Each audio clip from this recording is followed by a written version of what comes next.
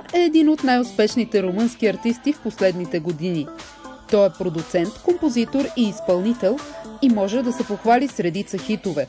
Песните, които изпълнява или композира за други, винаги попадат в първите места на класациите, а популярността му се простира далеч отвъд границите на родината му.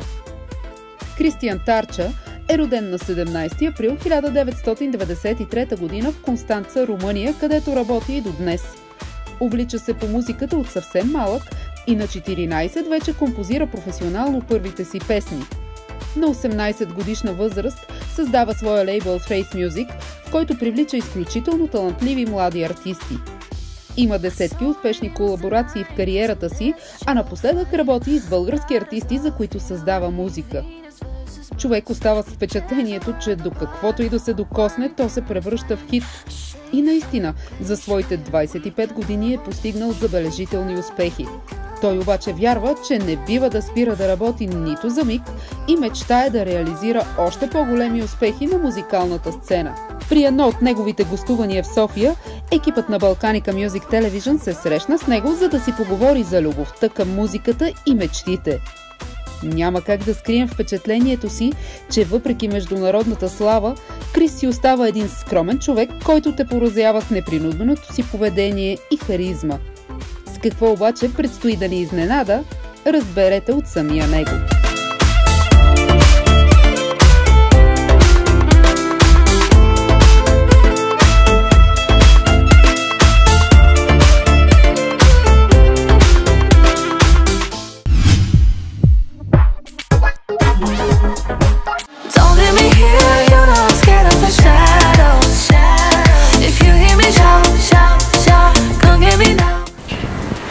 Hello, I'm very happy to meet with Monoir and welcome to Bulgaria, first of all. Thank you very much. I'm really happy to meet you and I'm really happy to be here at Balkanika TV for my first time actually. Yes, it's not really the first time, but it's our first meeting. The videos have been played in Balkanika TV, but yeah, it's our first time meeting, so yes, happy to be for here. Sure. Your videos are one of the most favorite to our viewers. So I'm really happy. We're very happy that we meet, and we're gonna tell our viewers more about you, about your story. And let's start with that. How did you get passionate about music? When was the moment when you realized that you want to become a musician? I was a very, very small human being. I was, I think, 3 years old. I had a keyboard, which my family bought it, my dad bought it, and they didn't know I could play the keyboard. I was barely speaking words, but one day they found out that I was playing something on the keyboard, that I was listening to the TV. And they was like, oh, he has musical abilities and hearing. Oh, we should support him and we should send him to, you know, kindergarten, music house school, music college. And that's how things started to develop me. And I started to learn about reading music sheet and playing instruments, playing piano, playing drums. So that really was a big part of the process in becoming a producer. And a producer, I started to make my own music around when I was 14 years old. I just got the first software that I saw. I think it was Cubase or FL Studio. I don't know which one was, but right now I'm working on FL Studio. And I started playing with it. You know, I didn't understand that well. And in time, I really realized that I like to compose, I like to improvise. I mean, at school, you know, I needed to study a lot of classic music, piano, but I was not playing it as on the sheet paper. I was always improvising. And that was like one of the main reasons that people were saying, you're improvising so much. I think you have some composing abilities. And I started composing for myself because I didn't have any voices, I didn't have any vocals. I was my own instrument, let's say like that. And at 16 years old I had my first #1 in Turkey. It was an amazing feeling. It was for me the first push that was like, hey, see, you can do it, do more. And from that point I started to work more, I started to sign artists. When I was 18 years old, I first signed Caitlyn, then Brianna, then Yarina, Starla, and Daria, and so on. And what inspires you to make songs now? I think daily experiences from life, and I don't know, whatever I see, whatever I like, whatever I eat, drink, everything inspires me. I don't know. It's just every song. It's a moment, energy, and every song is different because every song is like different feelings, different moments, different vibes, different artists, influences, etc., etc. So I think everything around us really inspires me. I'm caught up in this moment, feels like time won't freeze. You wonder, my skin to skin, and when you pull me closer, feels like time won't freeze. I'm very curious, what is behind your artistic name, Monoir? What does it mean? I've always wondered.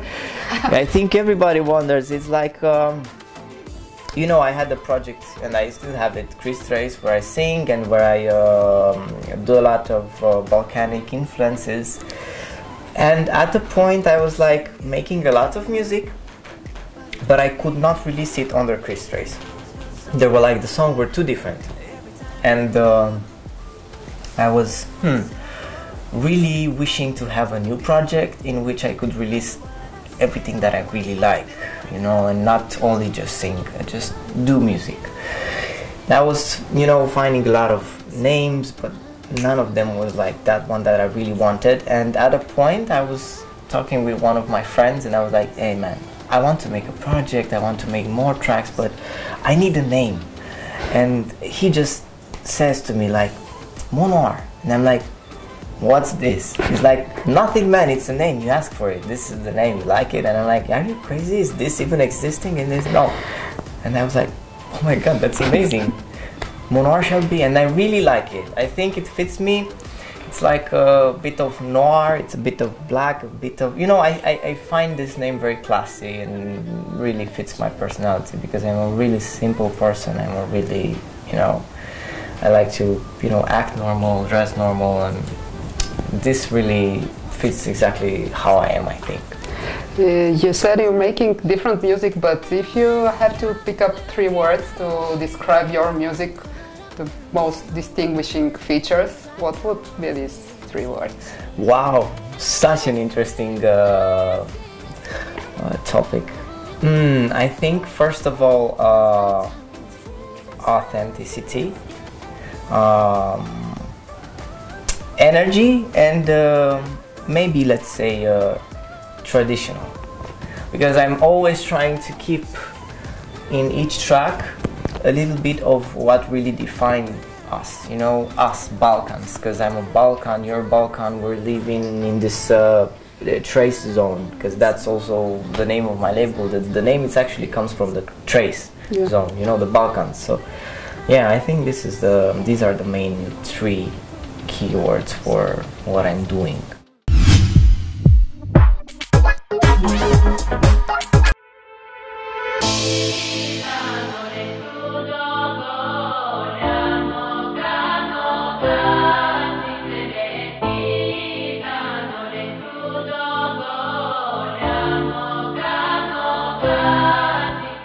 Actually, you sent elements from folk music. Yes. And your probably most famous song, the violin song, you actually used a Bulgarian folk song. How did you find that song? Well, my friend, my good friend Osaka, just sent me the sample, and he was like, what do you think about this sample? Should we make a remix or something? And I was like, I love this, we should make a track. We should make an original track with this, because it's so amazing. And that's how I started to make the violin song. Met with Diana, who's the violinist, played the violin, and we really liked the ideas, how they were blending together. Then we met with Brianna and we started writing the lyrics, and at the end of the day we got this special song, which was called the violin song. And you know, really inspires me. I really like the folk, and I think there are a lot of similarities between Bulgarian folklore and Romanian folklore. They have a lot of things in common. What was the feeling when you know that you had your first international hit? Well, I had experiences before with some tracks I've worked at, but didn't got recognized for. And having my first big hit as a project was an amazing feeling. I was so happy that my music was finally going to the people, was finally going out in the light, you know, and I was, at the end of the day, very happy that people were enjoying my work. And I think that's the biggest accomplishment that a producer has. It's not about money, it's not about nothing, it's about people enjoying your work, and that's the biggest achievement.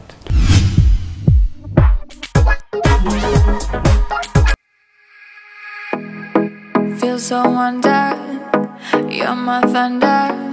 I'm falling, I'm crawling, you don't care. Turn to pieces like a disease. Can't fight you, I want me.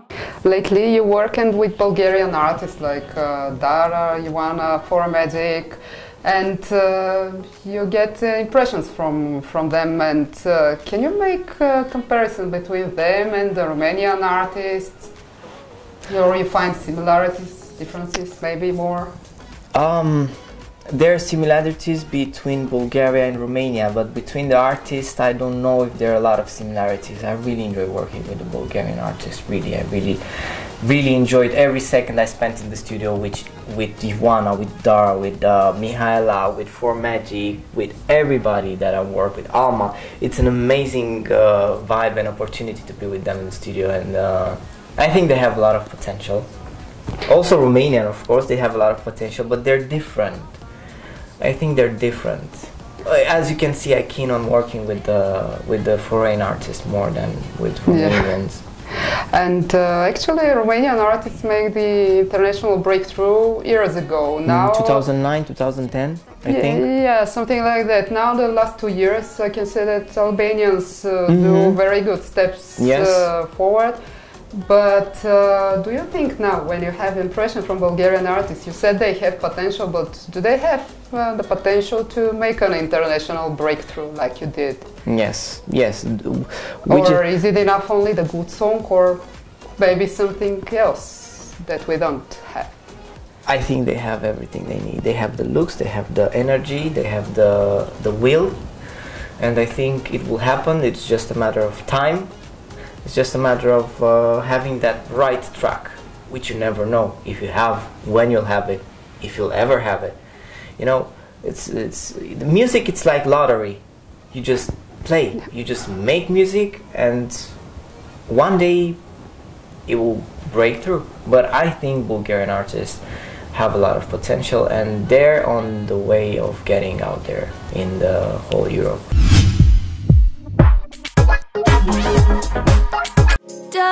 Da na na na na na na na na na na da da na na na na na na na na na. We mentioned that you also work with different artists. How do you choose them? How do you pick them? For sure there are many talented people, but what's the most important they should have?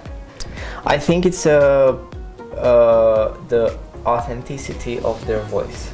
It's not about how good you sing or how high you can reach or how good you look. It's about being authentic, about being special, about being unique in the way you sing. I'm really attracted by the vocal timbre. I mean, always when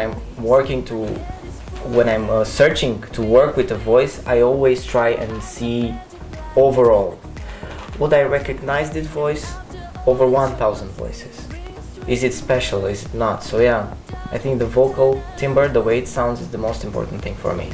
You've made lots of collaborations till now. You're working with foreign artists, but is there an artist from the Balkans, it doesn't matter from which country, that you want to make a collaboration with? I think it's, if we're talking about the Balkans, I think it's Dua Lipa.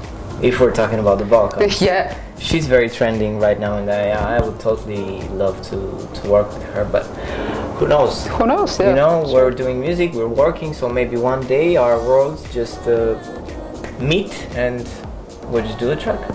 You never know.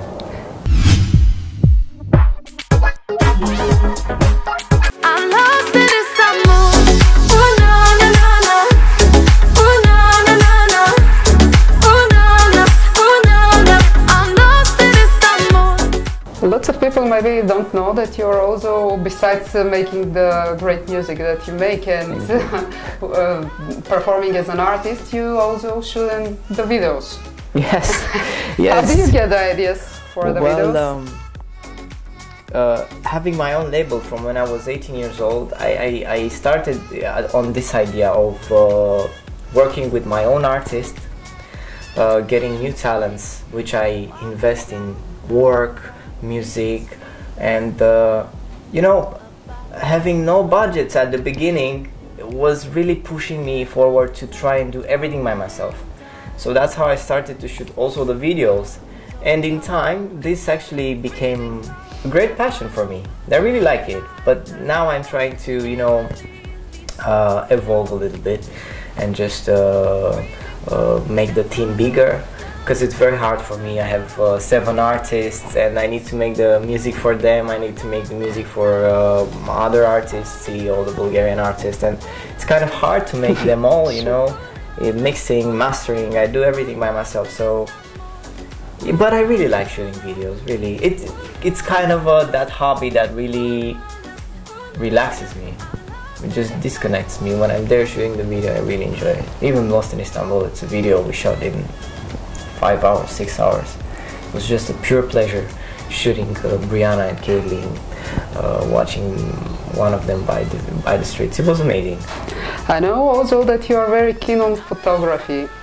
If you have to pick up, let's say again, 3 photos that describe you and your wife, what would be they?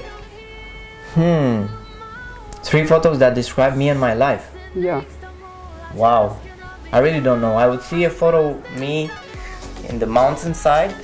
Okay, that's one of the places I love to be and disconnect all the time. I would really love to have a studio in the mountainside.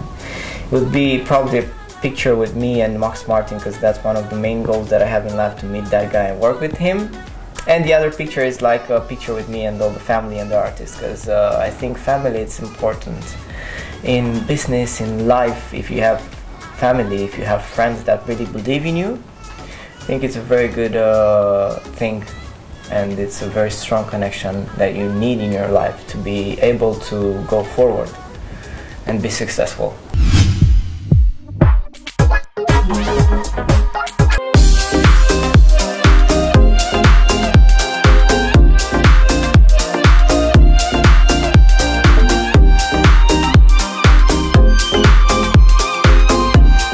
I guess that you don't have a lot of free time, but what else do you like to do? I like to play games.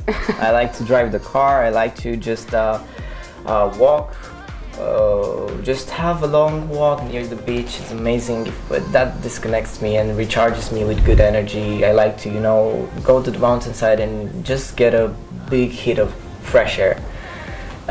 I'm a normal person. I mean, I'm not that, I'm going to Ibiza or I'm going to clubs, or I like to just chill around and mainly focus on what I need to do, because I don't have that much time of relaxing, because I'm working on getting at a point, you know, to getting in a big place. So if you want to get there, you need to work for it. You don't need to take big breaks. How do you imagine your life in 10 years' time? Really, I don't know. I think it would be just in the studio with hopefully my artist, which will get bigger and bigger, with all the artists I've worked with, which also they will be bigger. And why not with people that today I dream on working with. So yeah, I hope for a billboard in the next 10 years. I think that's one of the main wishes for any producers. So yes.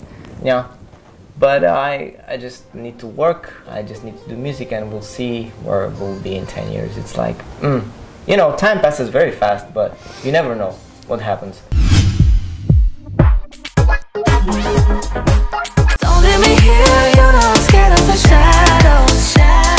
If you hear me shout, shout, shout, come get me now, now, now. Don't leave me here, don't leave me talking to echoes. what else to expect from you? You released maybe a month ago Shadows, your collaboration with Brianna. What else are you preparing for your project? I have another track with Brianna which we're preparing. We shot a video on, and I have a lot of surprises. I have new music for Yarina. I have a new project. I will prepare a lot of things which I would probably not want to talk right now and just surprise you guys in a short time. But preparing a lot of tracks, even with the Bulgarian artist. I'm not saying with who, but you probably will see and hear.